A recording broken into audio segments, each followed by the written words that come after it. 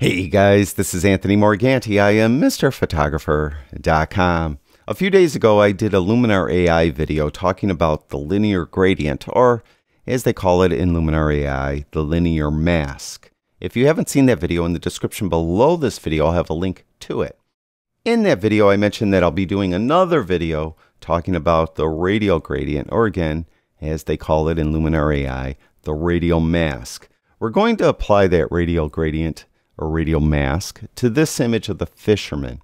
Now, of course, it's a fisherman standing in front of the waterfall, but his fishing pole is kind of leading, it's a leading line, it's kind of leading the viewer off the image. So I kind of want to return focus onto the fisherman and the waterfall. So I'm going to use a radial gradient for that. And what I'm going to do is apply the radial gradient on the fisherman and the waterfall and darken everywhere around him, because we tend to look at the brighter parts of an image and not look at the darker parts of the image. So if I subtly darken the outer parts of, everywhere around the fisherman and waterfall, it will tend to put everyone's gaze more towards the middle.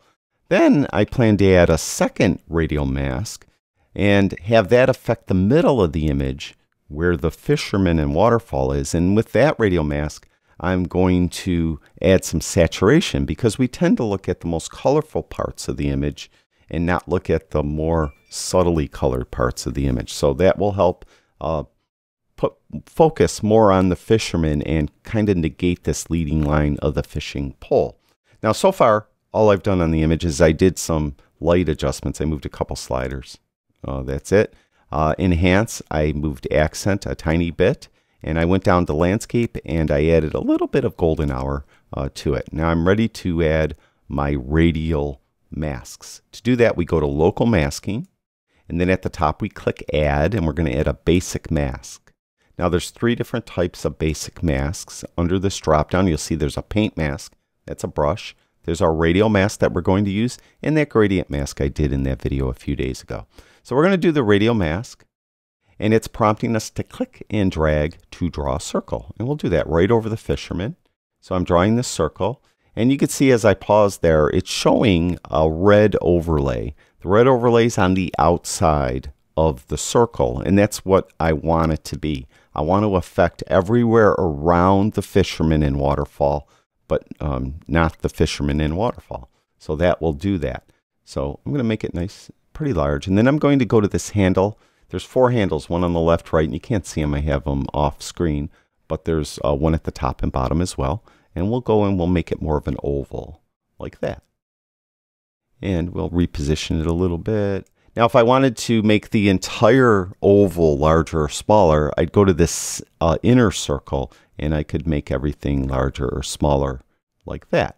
Now, if you want to just turn that overlay on or off, hit the / key on your keyboard, and that will turn that overlay on or off. Now again, we're affecting the outside with this. If I wanted to affect the inside, I'd click this little button right here, and then you'll see the overlays now on the inside.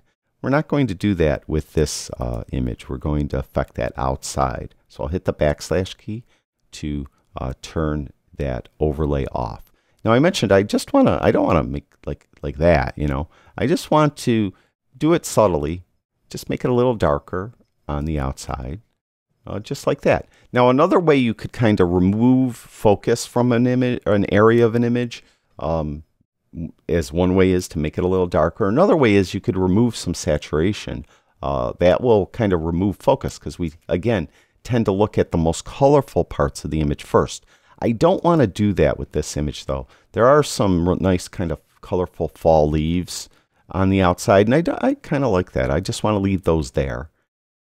I just want to subtly add that, bring exposure down so that it darkens everywhere around the fisherman. Now I'll do a before-after. There's before and there's after. So you could see how it's kind of just helping bring focus on our fisherman. Now I want to add that second radial mask. So what I'm going to do is I'm going to go up to add and add another basic mask so that it will add it. And then I'm going to go to the radial again. Now you could add 10 different local masks. I'm on my second right now. Again, we're going to click and draw this circle. We're going to create an oval like that.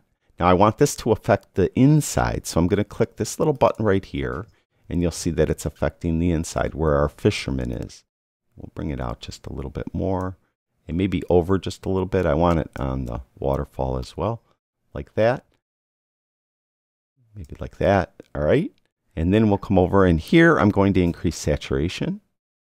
Make that a little bit more colorful. If I want to, I could kind of increase exposure just a touch, maybe. Again, to help bring more emphasis on the fisherman, kind of negate this leading line again, so that everyone is looking at him and the waterfall. And that's it. That's all I wanted to do. Two kind of subtle adjustments, but I think it helps bring the focus more towards our fisherman. Now, to further that along, I could go up to Essentials and go to Vignette, and I could add a vignette, a dark vignette like that. And I could choose the subject and maybe have it off-centered like that. But I think the radial filter is a little more versatile and a little more effective for this type of image than the vignette. But I could do the vignette on top of it as well. So that's it. That's how you use the radial mask that's in Luminar AI. Thank you, everyone who watches my videos. I really do appreciate it. I'll talk to you guys soon.